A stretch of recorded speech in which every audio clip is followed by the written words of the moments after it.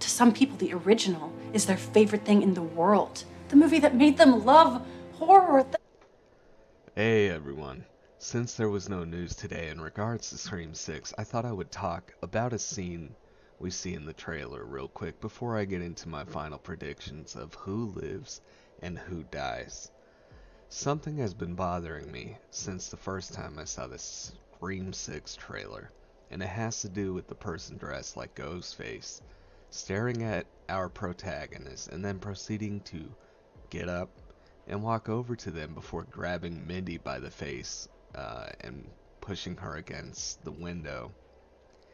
It just doesn't make sense that after everything the group has been through that they let anybody come up to them like that and just not jump this person, especially if the person is, getting way too close to their personal space.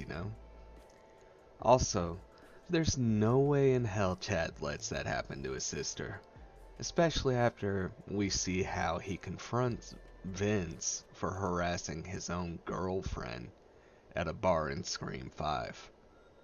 We're supposed to believe that Chad would let someone dressed like Ghostface slowly get up and attack his sister on the train without doing anything about it? It doesn't seem plausible. And the more I watch it, the more it seems like a dream.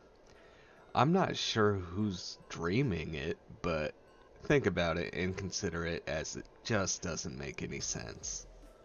On to the real topic for today. Let's predict who lives and who dies. Let's begin. I'll start with who lives. All signs are pointing towards Sam living, as she was the final girl of Scream 5 and is on track to be the new Sydney. She's easy to root for and doesn't feel like a forced, boring character. Killing her off when we see how close she is to losing grasp of reality and allowing her hallucinations to influence her actions is something that I couldn't see happening, as in her being killed off. I think the directors are hell-bent on exploring her hallucinations and how she behaves. Tara also lives, or should I say Jenna Ortega also lives. She just has too much star power right now. And killing her off would more than likely negatively impact the Scream 7 box office. All signs point to her survival, and she seems to have more significance this time around, as she even has a scene in the TV spots and trailer where she's cursing at Ghostface and taunting him to attack her and her sister. Chad will also survive, and it's because he's the only male figure to root for in the franchise right now. The new casted male characters haven't proven anything to be likable. Chad also survived a brutal attack in Scream 5, which still puzzled me. It still puzzles me. If he dies, I think it'll be in Scream 7. I think he's, too much of a male figure right now in the Scream franchise to root for. Kirby will also make it, because Hayden Panettiere also has star power, and Kirby also is a fan favorite across generations of Scream fans. Bringing her back just to kill her off would piss people off. If Sydney is killed off in Scream 7, Kirby would be the senior core member of the Scream franchise at that point.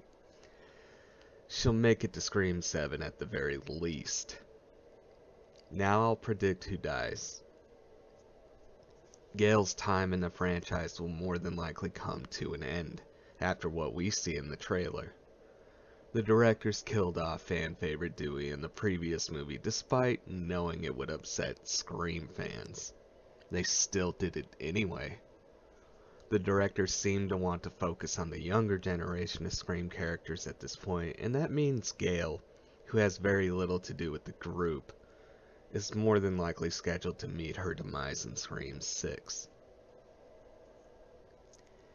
Mindy will also likely die, and that sucks, actually.